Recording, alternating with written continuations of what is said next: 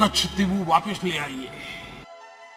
Island row, and the government has upped its ante over Kachativu. Voting rights were given. Central government, today's central government for them to resolve. There is no history to this. This has just happened.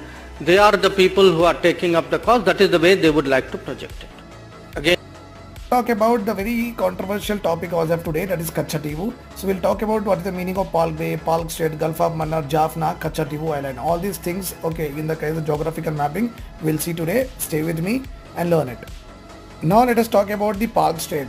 Okay, a water body that divides the two land masses, that is Tamil Nadu here, Indian, and Sri Lanka. Two land masses are being divided by a water body. The complete international borderline is called as what? Palk Strait here. Then after that, if you see here, the convex shape, the bulge shape is called as bay. The depression one is called as Gulf of Mannar. Okay, these are also points here.